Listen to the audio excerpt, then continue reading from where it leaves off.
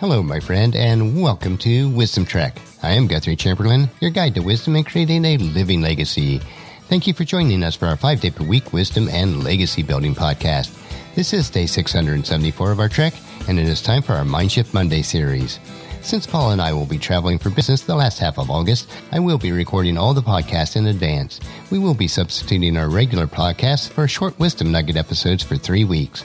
After that, we will return to our regular format. This short nugget of wisdom includes an inspirational quote with a little bit of additional content for today's trek. Consider this your vitamin supplement of wisdom for today, so let's jump right in with today's nugget. And today's quote is from Helen Schuckman, and it is, "Seek not to change the world, but choose to change your mind about the world.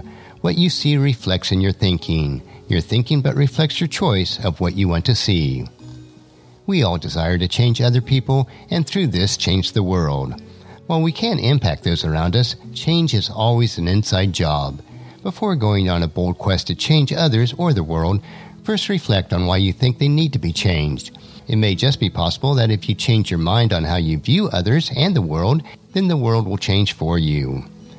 We must seek first to change our mindset and be in continual mindshift mode before we can ever hope to have a lasting positive impact on our world.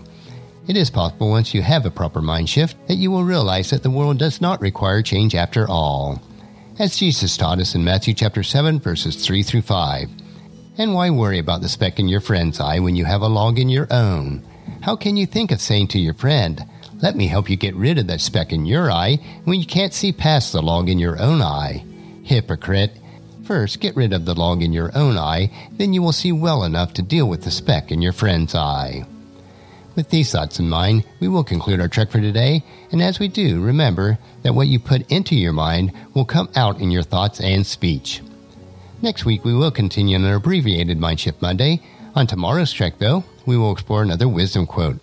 This 3-minute wisdom supplement will assist you on becoming healthy, wealthy, and wise each day. Thank you for joining me for this trek that we call life. Encourage your friends and family to join us and come along with us tomorrow for another day of Wisdom Trek, creating a legacy. If you'd like to listen to any of the past daily treks or read the daily journal, they are all available at wisdom-trek.com. You can also subscribe on iTunes or Google Play so that each day's trek will be downloaded to you automatically. And thank you so much for allowing me to be your guide, your mentor, but most importantly, I am your friend as I serve you through the Wisdom Trek podcast and journal. And as we take this trek of life together, let us always live abundantly, love unconditionally, listen intentionally, learn continuously, lend to others generously, lead with integrity, and then leave a living legacy each day. I am Guthrie Chamberlain, reminding you to keep moving forward, enjoy your journey, and then create a great day every day.